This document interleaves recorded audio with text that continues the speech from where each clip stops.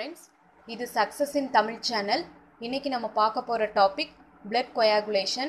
அதாவது என்னன்னா ஒரு டைம் வந்து ஏதாவது அடிபட்டுருச்சு அப்படினா வந்து ஒரு காயம் ஏற்படுற டைம்ல வந்து blood வந்து லீக் அவுட் ஆகுது.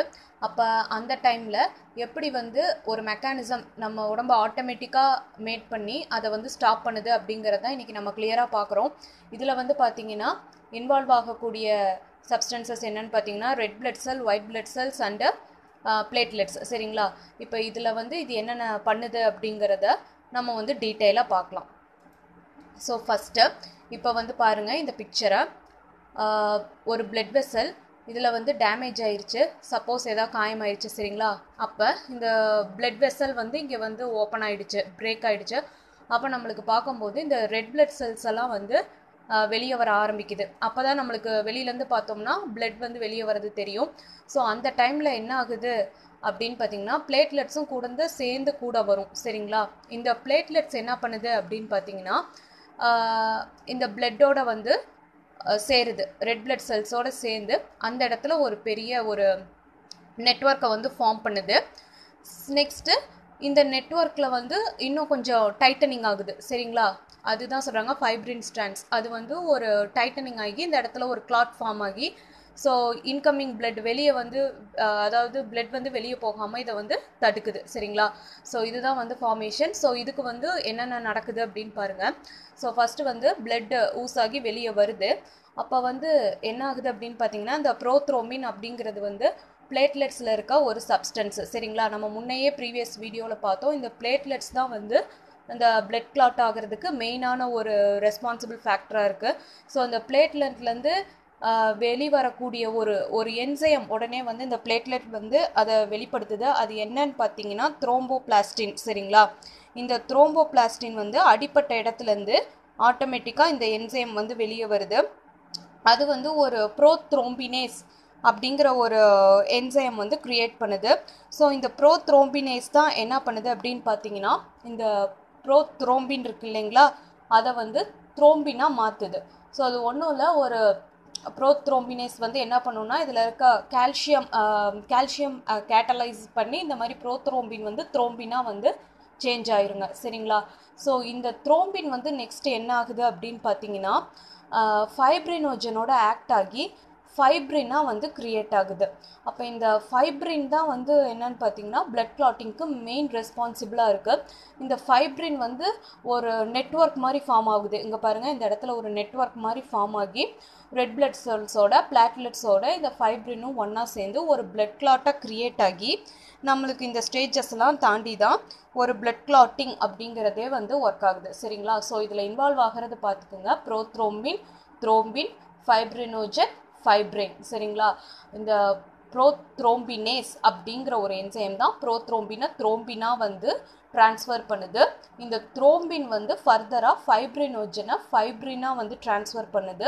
இந்த ஃபைப்ரின் தான் வந்து ஃபைப்ரின் கிளாட்ஸாக ஒரு ஸ்ட்ராண்ட்ஸ், அதாவது வந்து நெட்வொர்க்காக ஃபார்ம் பண்ணி அந்த ரெட் blood செல்ஸையும் பிளேட்லெட்ஸையும் வந்து கம்பைன் பண்ணி ஒரு கிளாட்டாக ஃபார்ம் ஆகுது. இதை தான் நம்ம வெளியிலேருந்து பார்க்கும்போது ஒரு கிளாட்டாக தெரியுது. சரிங்களா? ஸோ இதுதான் வந்து மெக்கானிசம். நீங்கள் இந்த நேம் மட்டும் தெரிஞ்சிட்டா இதுக்கு வந்து போதும். சரிங்களா? ஸோ நம்ம அடுத்த டாபிக் என்னன்னு பார்க்கலாம். ஸோ நெக்ஸ்ட் டாபிக் என்னன்னு பார்த்தீங்கன்னா பிளட் டைப்ஸ். ஓகேவா? ஸோ பிளட் டைப்ஸ் வந்து எத்தனை வகையாக பிரிக்கிறாங்கன்னு பாருங்கள். ஏ, பி, ஏபி அண்டு ஓ.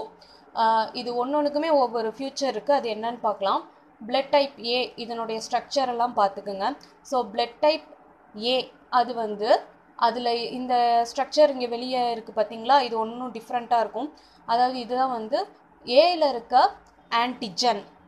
ஓகேங்களா? இந்த ஆன்டிஜன் என்ன பண்ணுன்னா ஆன்டிபாடியை ப்ரொடியூஸ் பண்ண வைக்கும். ஆன்டிபாடிங்கிறது எங்கே இருக்கும் அப்படின்னு பார்த்தீங்கன்னா பிளாஸ்மாவில் இருக்கும். சரிங்களா? ஸோ ஆன்டிஜன் அப்படிங்கிறது ஒன்றும் இல்லை, ஆன்டிபாடியை ப்ரொடியூஸ் பண்ணக்கூடிய ஒரு சப்ஸ்டன்ஸ். அதாவது இது வந்து ஒரு புரோட்டீன் மாலிக்யூல் அப்படின்னு வந்து சொல்கிறாங்க. ஸோ ஏதோ ஒரு இன்ஃபெக்ஷன் ஆகும் பொழுது இந்த ஆன்டிஜன் வந்து அதுக்கு ஏற்ற ஆன்டிபாடியை வந்து கிரியேட் பண்ண வைக்கும். சரிங்களா? ஸோ நீங்கள் வந்து தெரிஞ்சுக்க வேண்டியது ஏ பிளட் குரூப்பில் இருக்கிற ஆன்டிஜன் என்னன்னு பார்த்தீங்கன்னா ஏ ஆன்டிஜன். சரிங்களா? பி பிளட் குரூப்பில் இருக்க ஆன்டிஜன் என்னன்னா பி ஆன்டிஜன். ஏபி பிளட் குரூப்பில் இருக்க ஆன்டிஜன் என்னன்னு பார்த்தீங்கன்னா AB antigen. And O blood குரூப்பில் நோ ஆன்டிஜன். சரிங்களா? ஸோ இப்போ ஆன்டிஜன் ஏ வந்து கிரியேட் பண்ணக்கூடிய ஆன்டிபாடி வந்து ஆன்டிபாடி பி. ஓகேங்களா, இதே பி ஆன்டிஜன் கிரியேட் பண்ணக்கூடிய ஆன்டிபாடி ஏ. ஸோ ஏபி ஆன்டிஜன் கிரியேட் பண்ணக்கூடிய ஆன்டிபாடி எதுவும் இல்லை பாருங்கள், நன் இருக்கு. நெக்ஸ்ட்டு இந்த ஆன்டிபாடி ஓ டைப்பில் பார்த்தீங்கன்னா ஒன்லி ஆன்டிபாடிஸ் தான் இருக்கும், ஆன்டிஜன் இருக்காது.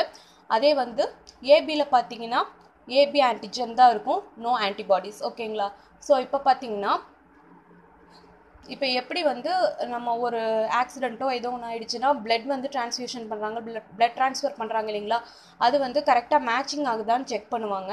ஸோ எதுக்கு அப்படின்னு பார்த்தீங்கன்னா இந்த கரெக்டான எந்த ஆன்டிபாடி பிளாஸ்மாவில் அவங்களுக்கு இயற்கையாகவே ப்ரெசண்ட் ஆகிருக்கோ அதை வச்சு தான் அதுக்கேற்ற மாதிரி ஆன்டிஜனை அதுக்கு இன்சர்ட் பண்ணுவாங்க. சரிங்களா, ஸோ சப்போஸ் இப்போ பார்த்தீங்கன்னா ஏ இப்போ ஒரு பர்சன் ஏவாக இருக்கார், அவருக்கு ஒரு அடிபட்டுருச்சு அப்படின்னா அவருக்கு நம்ம யாரோட பிளட் கொடுக்கலாம் அப்படின்னு பார்த்தீங்கன்னா ஏ அண்டு ஓ அப்படின்னு சொல்கிறாங்க.